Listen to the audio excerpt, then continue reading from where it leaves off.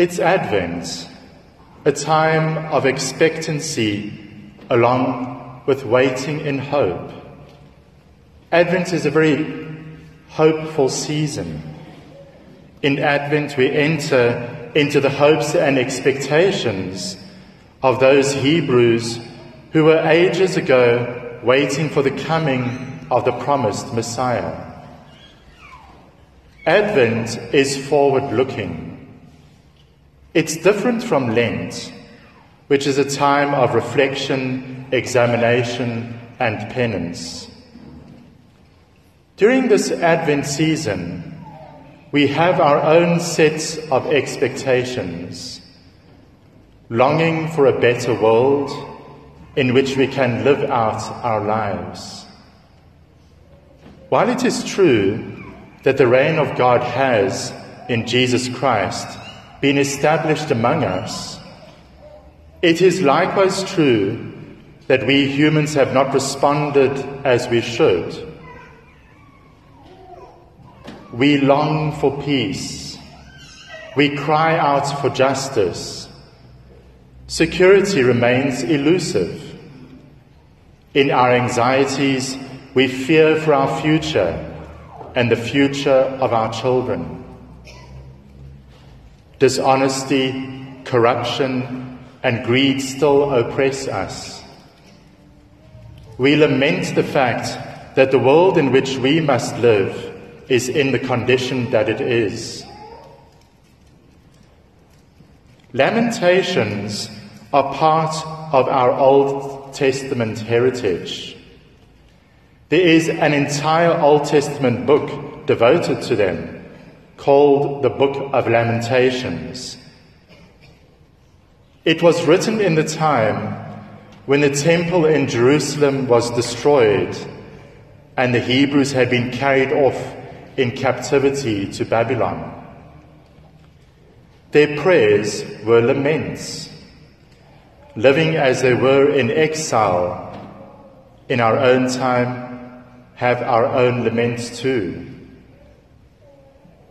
In recent years, we have seen televised pictures of Arab and Jewish women crying out their laments, with their heads and hands raised to the Almighty God, calling for His intervention to make things right, to execute His divine judgment against those who have inflicted terrible injuries upon them. Rather than a complaint at what God has not done, a lament is a plea for what God could do. Laments are not cries of despair. They are cries of hope. And that's the whole reason why this book is included in the Bible. It's not a depressing book, it's a hopeful book. Our children cry out in complaint, pouring out their laments to us when they feel they have been unfairly treated. In their laments, they hope we will make things right for them. Without hope, they wouldn't lament. Only Stoics don't lament. Stoics have abandoned hope. We too cry out to God, wanting to know where He has been when calamities, injustices, and injuries have come upon us. We cry out to God and lament the fact that unscrupulous chiselers and oppressors have held their sway over us. Where was God when such a terrible disaster took place, we ask? Where is God's justice when the poor continue to be oppressed by the rich and the powerful in so many parts of our world? And why shouldn't we complain? Yes, I'm saying, why shouldn't we complain? To whom else should we turn while the world around us continues in its self-destructive path? All around us people ravish, overconsume, and use up nature's precious resources as if we owned them. At the same time, People slaughter babies every time there is an abortion. They kill the dying and exercise God's powers over human life as if they were God himself. What a cheek! No one seems to listen to our cries. Who then better than God can care for the afflicted, the marginalized, and the oppressed little ones in our world? We have a right to expect him to exercise justice when our own systems of justice seem to have been bribed and bought out by politicians who only want to grease their own pockets. Who listens to our voice and hears our cries? Advent is also a time to see the world for what it is, to acknowledge the mess things are in, and to recognize our own failings generated by our own indifference and apathy. Advent is a time to see, to clearly see that we need a Saviour. We need God to come among us and set us back on the right path for living on this planet among each other as we should. And of course, Christmas is the celebration that God has done exactly that. The sufferings of God's Son share in ours, and ours in his. In St. Luke's Gospel, we hear Jesus' parable telling us about the unscrupulous judge and the widow who kept banging on his door, asking for justice against him. This in the face of his indifference and lack of concern for her. The judge complained about her pestering and about her nagging persistence. And the Lord said, St. Luke tells us, "Did you notice what the unjust judge has to say? Now will not God see justice done to his chosen, who cry out to him day and night, even when he delays to help them? I promise you, he will see justice done to them, and done speedily. But when the Son of Man comes, will he find any faith on earth?" We have so many questions that we put to God. We have all of these lamentations and cries for him to act.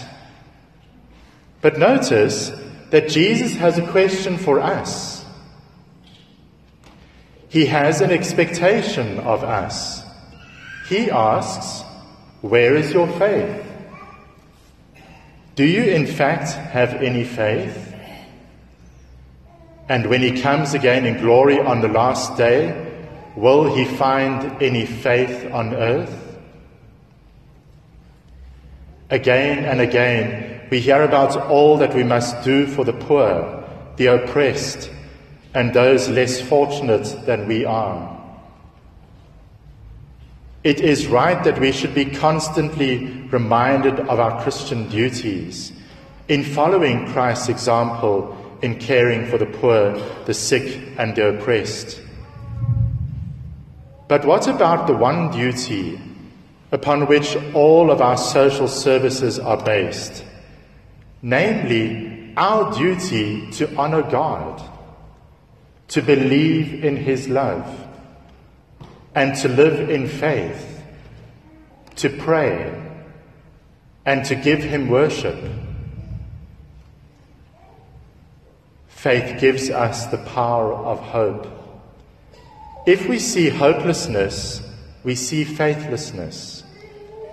Faith empowers us to act, to engage our surrounding world because we hope for better things. If there was one quality that stood out in St. John Paul II, it was that. He was a living embodiment of courage and hope, those powers that flowed forth from his deep faith. So many times when he was preaching, he said, "Do not be afraid." He said, "Step out into the deep. Trust in Jesus." Despair is always just outside of our doors, waiting to creep into our hearts and souls. Doubt, depression, disillusionment, discouragement, defeat, and despair. They are the chief weapons of the devil. They lead to a denial of God and eventually to spiritual death. And Lucifer, who lives in an eternal hell of despair, wants us to live likewise in his misery. Love lives in hope. Love thrives on expectations. Love waits. Love is patient. Love is kind. Love is never self-centered. Love is not puffed up about all that it does. Love is never conceited. Love does not focus on other people's sins. Love is always patient, kind, and generously believes in the good intentions of others. Love is filled with forbearance. It is willing to suffer and is able to set aside the demands and expectations we place on others. Love lives in hope of what can be. We need a lover with a love that is more powerful than our own. We need a power that is greater than all of our powers combined and massed together. Jesus Christ comes to us with that power. Jesus Christ, in his birth, his life, his death, and his resurrection, is God's total gift to us of his power. It is all ours, if only we have faith. So Jesus asks us, when the Son of Man comes, will he find any faith on earth?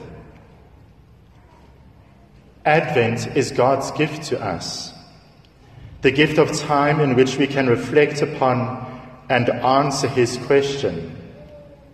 God's answer has come to us. When he arrives, will he find faith?